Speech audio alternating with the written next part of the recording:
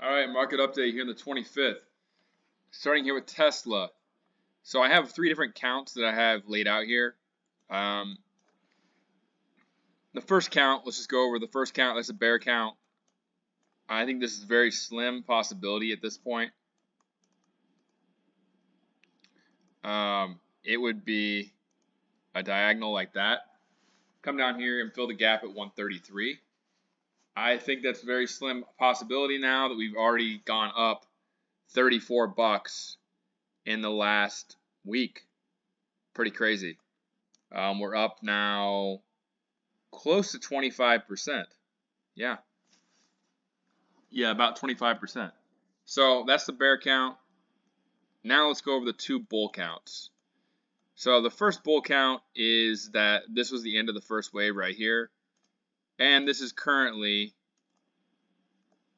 going to be something like that. We're going to see a second wave pullback, potentially all the way back down here to 147, fill the gap into this demand zone. But it really depends. I don't know what's going to happen because we have this daily supply zone right here. We hit it today, and it can go two different ways. It does look like it could be a B wave, but I can also see this count too.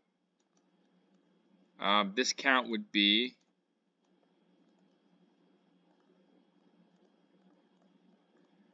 if this count plays out, I could see it going all the way to 190.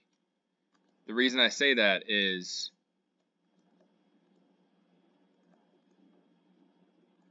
I could see something like this. Right now, after hours are at 172.50, and this is very hard to see as well. Especially when it's this sideways, it doesn't really give you that many clues. Like, I thought this was going to be a B wave the whole time. It was sideways, choppy, and then we're here at 170 at the close, and then it shoots up after hours. Makes you think this is probably going to go up tomorrow morning. So we would probably see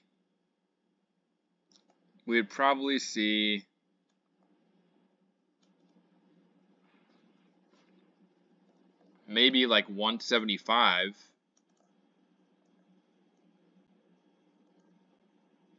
Maybe higher than that, 175, maybe even 178 if this was a third wave. So the whole thing would look like, and then you have this up here, right here. So that would be a pretty big first wave, and it's very possible that could happen. Second possibility is that we retrace tomorrow. But Microsoft beat their earnings. I didn't follow it that much, to be honest. I actually traded this earlier. I'll go over it in a second. But unfortunately, I got out before the bell. I sold most of it before the bell, just in case, and then it shot up after hours. But you're either looking at that or you're looking at this. And I originally thought they were going to do this at the bell. I was like, they're probably going to bring it back down here to 160 to burn all those calls tomorrow. But Microsoft beat, and it's up after hours, so we'll see what happens tomorrow. It is in a big supply zone, though. That's another reason why I thought it was going to sell off. We're in a big supply zone right there. Looking at the 20 and the 50, we're above the 20 now. That is bullish. But we are still below the 50 at 176. So if this count is going to play out, then we're probably going to see a decent sized move tomorrow. And we're going to see like 178 and maybe even close over the 50 DMA.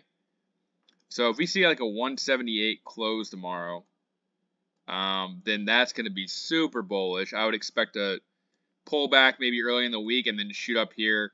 Another big supply zone between 191 and 205. So I'm actually kind of favoring this count. And the reason I say that, well, we are way overextended, though, on the hourly. But on the 4-hour, let's look at the daily. The daily actually has us perfectly go up here. If we go straight up to 192 to 205, it would be perfectly fine. So we'll see which one happens. Are we going to pull back tomorrow and make this potentially into a it would probably turn it into an ABC move actually. And then I'd be looking for that same area around 190. So you can see here, right around 190 right there. So are we going to see that? Or are we going to go ahead and hit 190 here probably early next week? I know it sounds kind of crazy. We're just at 138. This is the way the moves go. You get bad earnings, you pop on bad earnings, everyone's against the stock, and then it just runs against the against everybody. Same thing with NVDA. When NVDA bottomed, nobody wanted the stock. It started going up, and then what happened over the last month? Everyone wanted the stock, and the stock sells off. So this is the way it works, and one of those counts is going to happen. So again, A, B, C, and then, so I think 190 is coming. Another reason why I think 190 is coming is you have this monthly supply zone up here, which I think could be a very good target for this move. And this monthly supply zone, this daily supply zone right here, the 1.61 fib, takes us right to this monthly supply zone. If I'm long, which I am long, I'm selling up in this area right here. I'm selling in this monthly supply zone between 228 and 263. So I think we're going to 190. I don't know if it's going to pull back or we're going to go straight there. It just depends on the overall market, which I'll go over here in a second. But do remember that we are in a daily supply zone right now. We are above the 20, but we're below the 50. So that's a pretty, that's a breakdown of what's going on with Tesla. Let's go over Microsoft. So Microsoft finished 5 waves into demand. I bought right here, like literally 387, 388. Unfortunately, I didn't have that much free cash, so I didn't have a big position at all, and I sold before the bell. I sold at like 398, so a little bit below. I should have held some. I don't know what I was thinking, just selling it all, but I really thought that there was a chance we were going to come down lower, down here to this demand zone.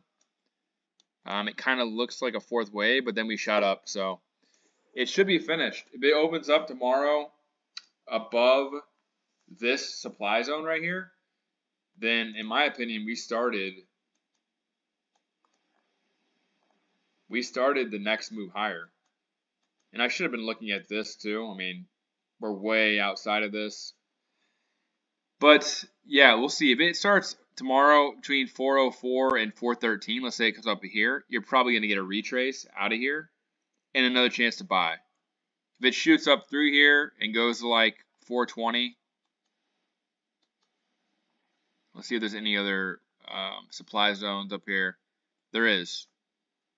So we could be looking up here at weekly supply around 420 to 428. So this could shoot up like this and be the start of a move higher. Or it gets stopped up in here and pulls back to the 50% retracement. Those are the 2 moves I see. I've been talking about this move for a while, being ABC, completed it today. I'm just an idiot for not holding. It's just stupid not to hold. I don't know what I was thinking. So, SPY. And SPY might have bottomed too. We'll see. It could also be ABC up here to 515 to 519. So we'll see on that. Nice move after hours up big through this supply zone right here. So we'll see if it gets held up in here. If it gets held up here, Microsoft's probably going to be held up in there too. And my first target is up into this box right here, 517 to 519. And you can see here, looks to be 5 waves. Definitely a 5-wave move. This was corrective. This was impulsive too. So we should see at least a C wave. I would actually be looking up into that box And if it breaks above this right here, so it can still be like this, and then come back down. Or if it breaks above the box and goes all the way up here to 515, then we know it's more likely to be a third wave. It could still be a C wave, but it's more likely to be a third wave, and you never know. We might just take off. Everyone's looking for that dip again. This is when the market takes off. So we'll see. We do have Apple earnings next week, though, so can't get ahead of ourselves. I also played BA today. I bought some shares, like literally at the bottom again. It wasn't that hard to predict because I had that chart set up where I was looking for 160. So as soon as it got to 160, it didn't exactly hit my target, but I was like, I'm going to buy some shares here and see what happens. Worst comes to worst, I'll sell for a fourth wave. And sure enough, it shoots up like $7 or $8. I sold in the supply zone early again. Wasn't expecting it to move this far higher. So this might have bottomed. I might have counted wrong and it might have bottomed. If it did bottom, then that means we're looking at it like this. So that could be the bottom, or we're looking at it like this.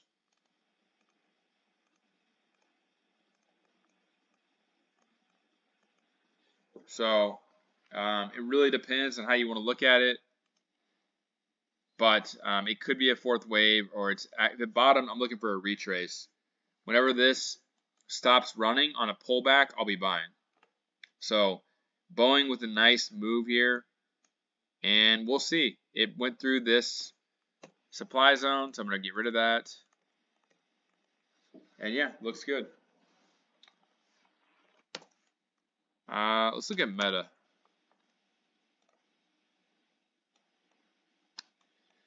Meta with a nice bounce off the lows. It still doesn't look like it's done though, to be honest. So we might get another pullback in the market. I'm not sure. Maybe Apple earnings will do it. But looks to me like a fourth wave. So we'll see. It didn't quite get down to this demand zone that I'm looking for. So we might still have some more downside. And NVDA up big after hours as well.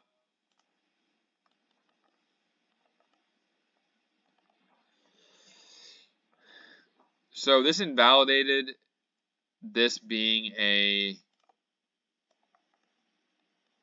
5-wave move pretty much, unless it's a nested move, which is possible. It could be, but I don't think so.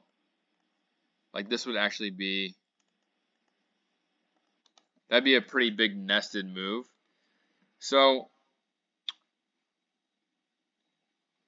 this is probably just the end of 5 waves. Let's look at where the 1.61 fib is. And look at that, right to the 1.61 fib. So this just might be ABC. Like that. But maybe it comes up here like this. And then comes down here to fill the gap here at 690 at some point. So it's possible that this just runs into early May and becomes a WXY move, actually. It'd be WXY. WXY. It's possible. We'll just see. And these demand zones need to be taken away. Let's just see where our target would be.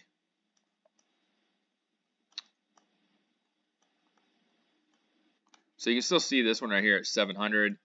And then below that, probably not going to go below that. That would be our target right there. And short term, looking for 842. It looks like after hours is pretty much there. That'd be the first zone I'd be looking at.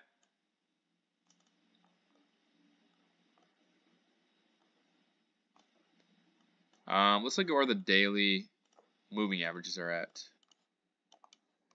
So yeah, and it's still below the 20 and the 50, and then you got the 200. I'm guessing the 200 is, oh, it's not showing up again. Hold on.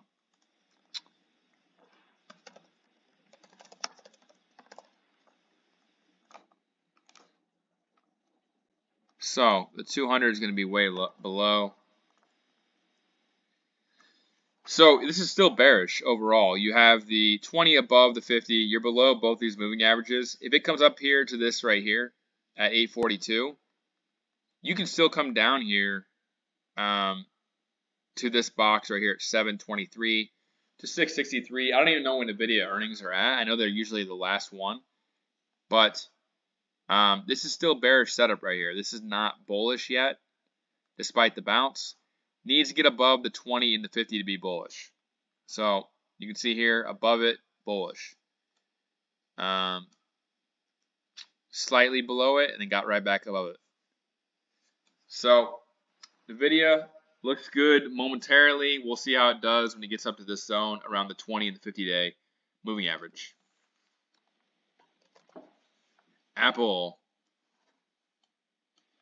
So Apple with a small move, nothing to write home about. Looking for this box right here, 172 to 176, and it's at 170 after hours. I don't think this is finished yet. I think this is going to go down here to 158. That's my opinion. So that would be a pretty big move lower, though. So we'll see if I'm right or wrong. I just think this is the third wave right here. Could be a C wave too, but it doesn't really make that much sense. So 1, 2, 3, 4, and 5. That's kind of what I'm looking for. 158. And then I'd be buying the dip there all day for the next move higher.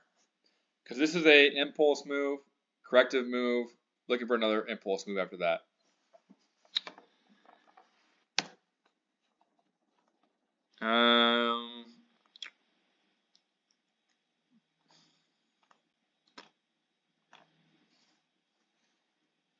Don't really see that much else to go over. I might make a SoFi video here in a second.